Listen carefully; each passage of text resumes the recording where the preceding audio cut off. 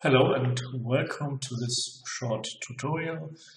In this tutorial I want to show you how you can embed your own tabs that you create with Visual Studio on an SAP screen. And in this example we want to use the transaction for plant maintenance notifications. And normally you have a notification number that you can choose, and then you will have lots of different areas. You have one area with tabs here, but as you can see there's lots of information, so you have to scroll down here to get the information from above. Maybe the screen is even smaller and you even have more information. So what we want to do is we want to add another area with tabs, and you can choose from the different data. And to achieve this, we go to our Visual Studio, create a new product and compile this as class library. Then you can use it with GuiXT and embed it in the screen. And here you have, normally you have a Windows form that you can design, and we use the tab control. So I have another form here that I prepared, and you can search for a tab and then use the tab control. You can also use some other libraries, maybe they have some extended features, but in this case we just have a very small form with those tabs. And what we have to do is we have to provide some methods that GuiXT can call to embed the form.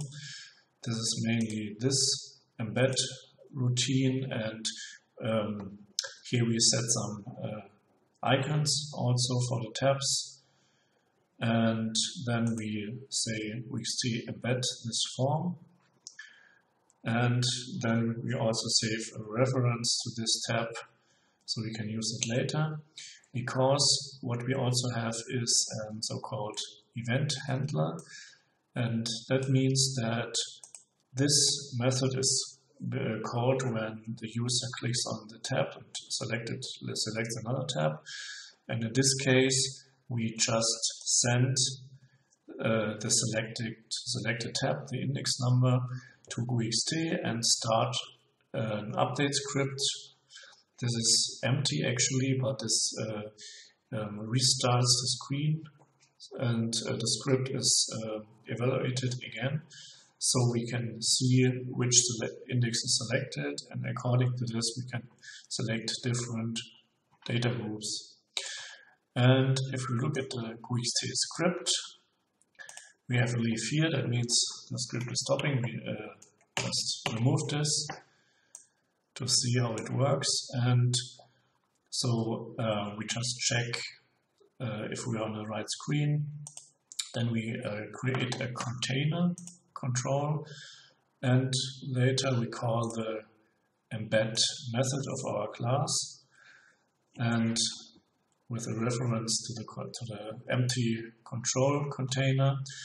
And the rest is really just displaying or hiding certain areas according to the selected index that the user selected.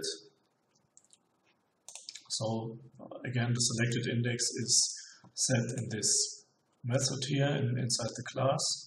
Selected index sent to a GuiXT variable. And how does this look like? We activate it, and what we can see is we have a new area with new tabs, and only one box is selected here. And if we click on responsibilities, then we have another box showing, and we can switch between them, and it's really still on the screen actually, but it's just not visible. So this is a really easy method to optimize the screen.